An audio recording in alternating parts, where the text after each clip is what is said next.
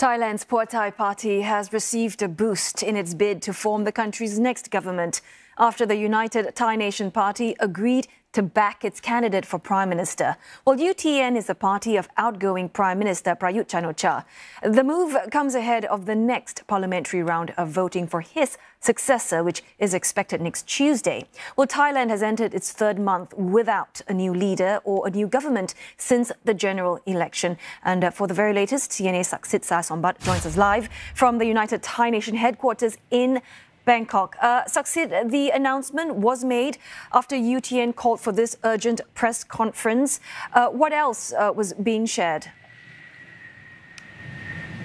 It has been a plot that has been thickening all day here in Bangkok in the political scene with the United Thai Nation Party, the party of the incumbent and outgoing Prime Minister Prayut Chan-o-cha, who seized power in a military coup in 2014.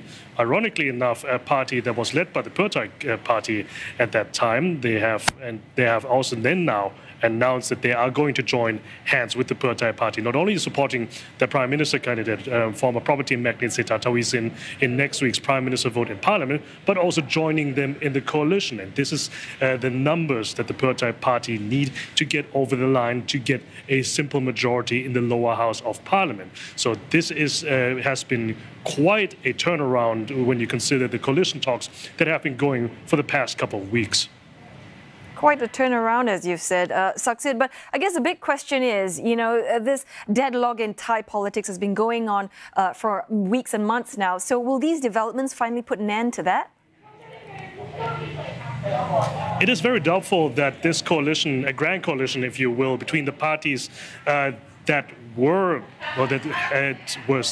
telling themselves that were part of the pro-democracy movement, and also parties of the outgoing government that have been ruling for the past 4 years, leading by military men that were part of the previous military government of the military coup of 2014, whether this link-up is going to be a stable one whatsoever. But all the parties involved, they are saying now that the country needs to move on. There are problems that the people are facing. So that's why we need to come together, overcome divisions in order to work together and find solutions for the people. That's at least what they are saying now.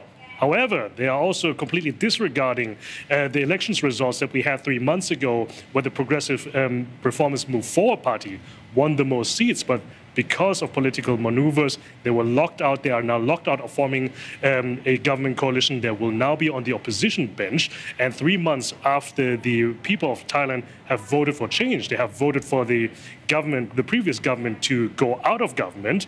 Now these parties are now in the next government coalition as well. So that's the point is, 3 months after the elections that we had 3 months ago, the next coalition, government coalition, will look very much the opposite of what the results suggest. Many thanks for those updates, Saksit Sasombat, speaking to us live from Bangkok.